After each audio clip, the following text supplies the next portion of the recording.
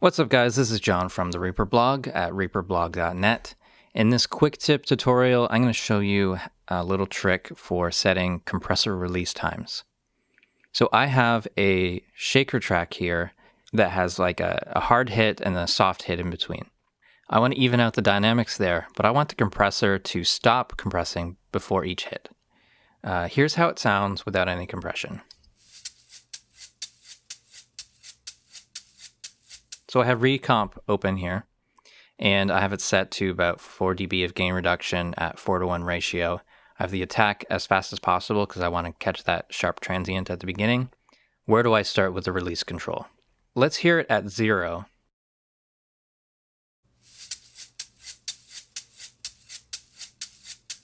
You can hear and see that the release is instant, and as soon as that transient is gone, it's turned off the compression.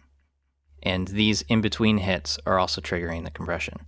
That's far too aggressive and really not suitable for this sort of sound. So where do we start with the release control? That's the trick. Let's get this timed correctly with the song. So I have the grid set to 1/8 notes, and if I wanted the compression to stop right around here after being triggered by this hit, then what is that time? If we have our ruler set to minutes and seconds, then we can see here that this selection of 2/8 notes is 483 milliseconds. So let's type in, let's say 479. And let's hear how that sounds.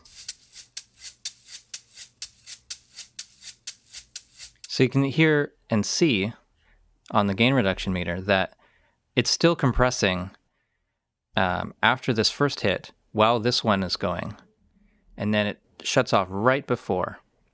So that's one way to do compression on this track. The other way is to set this to an 1/8 note.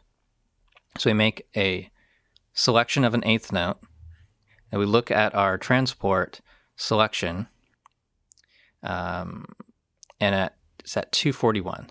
So let's set this to 238. So just slightly faster. Let's hear it now.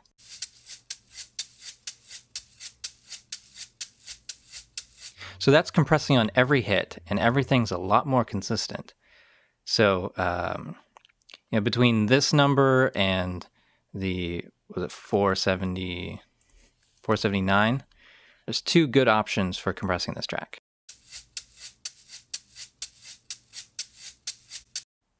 And this one, setting it to the longer quarter note release time makes it a little more natural, and it retains that dynamic of soft, loud, soft, loud.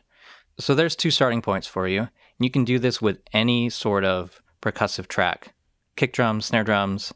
All right, so I hope you've enjoyed this tutorial. Like it if you liked it, and share with your friends, and subscribe to the channel, and check out reaperblog.net for more tutorials. Thanks guys, bye.